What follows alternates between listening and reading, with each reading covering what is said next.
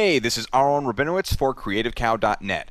Okay, in part 1 of this tutorial, we changed a sunny day into a cloudy day. But you know what? It's not enough that I want to take your sunshine away. Oh no. I'm going to kick it up a few notches and rain on your parade. Did I already use that joke in part 1 maybe? Well, too bad. We're still going to rain on your parade, and by that, I mean that we'll be adding rain into our shot. And we'll look at a few other cool compositing techniques too. That's right. These effects are serious. We're doing some serious effects and compositing. Wait, I think I might have ripped that off from somewhere. Andrew Kramer, I will make that up to you by reminding people that they can get your awesome Creative Cow Master Series DVD, Serious Effects and Compositing, among other great training DVDs, such as my own, at training.creativecow.net. Anyway, let's get some rain in there, shall we? So, here in my After Effects composition, let's choose Layer, New, Solid. And in the solid settings, let's get the color to be 50% gray. In the color chooser, set each of the red, green, and blue values to 128. Then back in the solid settings, make sure it's the same size as the composition. Let's also rename the layer to Rain to avoid confusion later. Click OK to confirm the creation of our gray solid. Next, in the timeline, make sure the solid is at the top of your composition stack order. It should be, but just make sure. And then with the solid selected, choose Effect, Simulation, CC Rain. Now as you can see, we have some rain, but it's not showing through to the rest of the composition. Instead, all I have is rain on a gray solid. The effect was designed to go over video or a nested composition, but I don't think they had complex compositing in mind when this was created. Fortunately though, we can use layer transfer modes here to show just the rain and not the solid. In the timeline, set the rain layer to have a transfer mode of overlay. The reason I wanted to use a 50% gray for the solid is because it's the only color that doesn't show through in the overlay mode. Well, this looks better, but the rain is blue. Let's just desaturate this by selecting my rain layer and choosing Effect, Color Correction, Hue and Saturation. Then in the Effects panel, set the Master Saturation down to -100, which removes all color from the rain. Let me be straight with you here. I don't love the effect called CC Rain. Personally, I think you're better off using an advanced particle system such as Trapcode Particular or a program like WonderTouch Particle Illusion, or even possibly a program like Cinema 4D.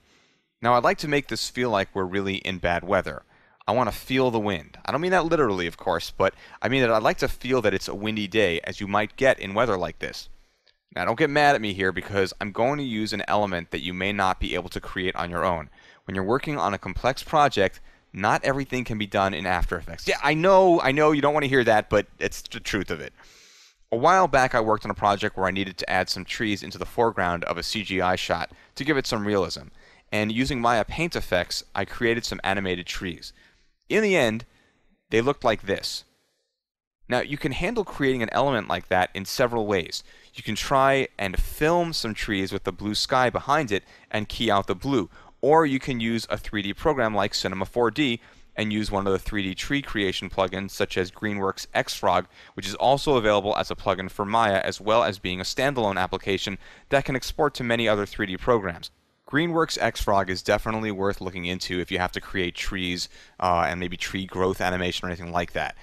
But there are also many other options, such as DPIT Nature Spirit, and also Digital Element Plant Mechanic and Onyx Tree Storm, just to name a few that I know of. Honestly, I don't have too much experience with any of these products, but hopefully it'll give you a good starting point for doing your research if you want to do this sort of thing.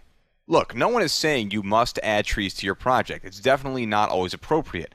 But in this tutorial, I'm doing it. It's just my little way of helping the green movement. So in the project panel, I'll drop my trees right below the rain layer.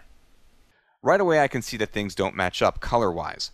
Now I could just drop this below the adjustment layer, which would take care of a lot of the compositing issues here, but I'm not going to do that because later I plan on adding some lightning and other elements that will need to go behind the trees, and I don't want our adjustment layer affecting those elements. That means that they will need to be above the adjustment layer, and therefore my trees need to be above it as well. So let's try some other color correction techniques. With the trees selected, choose Effect, Color Correction, Hue and Saturation. Then in the Effects panel, set the master saturation down to -25, and in the master lightness, set that down to -50. Then choose Effect, Color Correction, CC Toner. This is an effect which can be used to separately tint the shadows, highlights, and midtones. Great for creating a sepia tone effect, but in our case, I'm going to set the midtones to match some of the lighter areas of our composition. I'll play around with the color here a bit until I'm satisfied. Once I'm done with that, I'll set the Blend with Original property to 20%, which brings back some of the original color.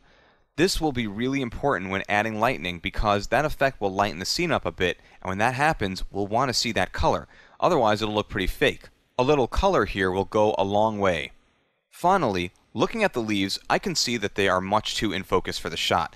So with the tree selected, I'll choose Effect, Blur and Sharpen, Fast Blur. Then, in the Effects panel, I'll set the blurriness to 3, which blurs things out a bit. If you really wanted to create a focal effect, you could crank that baby up a lot, but I won't. Last thing here, turn on the Repeat Edge Pixels property to fill in the opacity for the blurred edges. And there you go. We have trees that seem like they were in the original shot, more or less. By the way, it doesn't have to be trees. It could be something like a sign or even a person that you're compositing into the shot. So even if you can't create an element like my trees, these techniques are applicable to anything you're adding into your shot. When the colors don't match, the illusion is lost. Okay, now for something really, really cool. In the project panel, let's take our main composition here and drop it onto the Create New Composition button, which creates a new composition the same size and length of our footage, or in this case, our pre-composition. Now, in the timeline, select the nested composition and duplicate it by hitting Control-D or Command-D if you're on a Macintosh.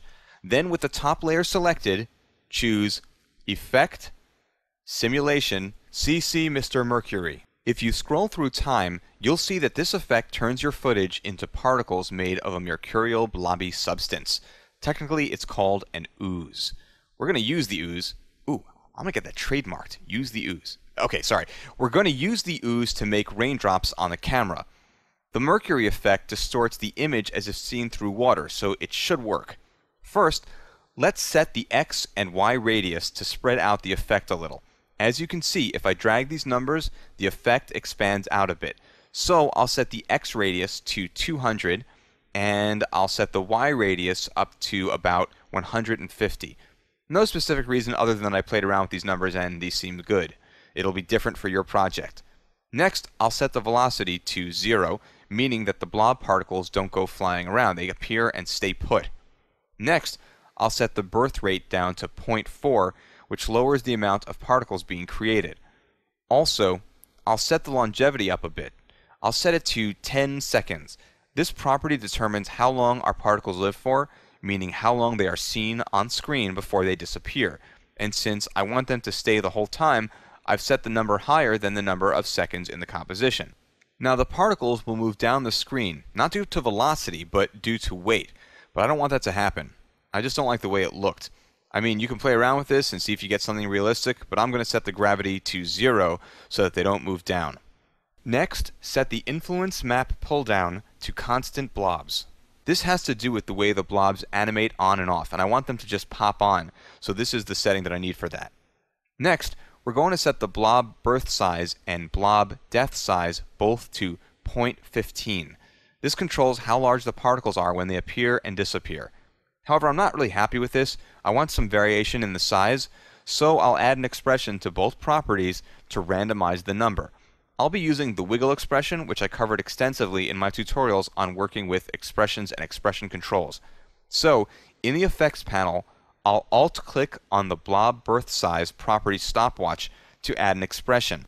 And then in the timeline, I'll go into the expression editor and I'll type wiggle, open parentheses, 30, comma, 0.2, close parentheses, which means change the value 30 times a second by adding or subtracting a value up to 0.2.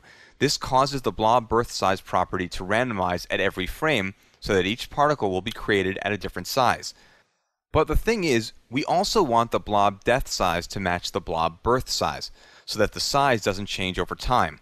Alt-click on the blob depth size property stopwatch, and then in the timeline, use the expression pickwhip to link the value of this property to the value of the blob birth size property. Now the values will be randomized, but the birth and death size for that particle will be exactly the same. At least that's my understanding of how the plugin works. I have to admit, I rarely if ever use this effect. Now, as I look at the animation, I can see that the dots are all perfectly round. That isn't the way it happens in real life, at least not always, so we need to find a way to make the dots oblong or distorted in some way. So, with our blobby layer selected, choose Effect, Stylize, Roughen Edges. That looks pretty good as it is, so I'll leave it alone. It doesn't really happen too often in After Effects when you apply an effect, but in this case, it's just dead on. Finally, since the raindrops are up close to the camera and the background is in focus, then the blobby raindrops need to be out of focus. Select the raindrops and choose Effect, Blur and Sharpen, Fast Blur. In the Effects panel, set the blurriness up to 4. Alright, a quick RAM preview and it's looking good. Next time, we'll look at how to create realistic lightning effects. Once again, this is Aaron Rabinowitz for CreativeCow.net. If you've ever felt that there was something beyond your understanding, something you couldn't see, but that you knew existed, something you couldn't quite comprehend, but that you had faith would one day make sense, you're not alone. We can help you make sense of video for the web. Watch Internet kill the video star and renew your faith in yourself. Brought to you by the Ministry for Better Internet Video.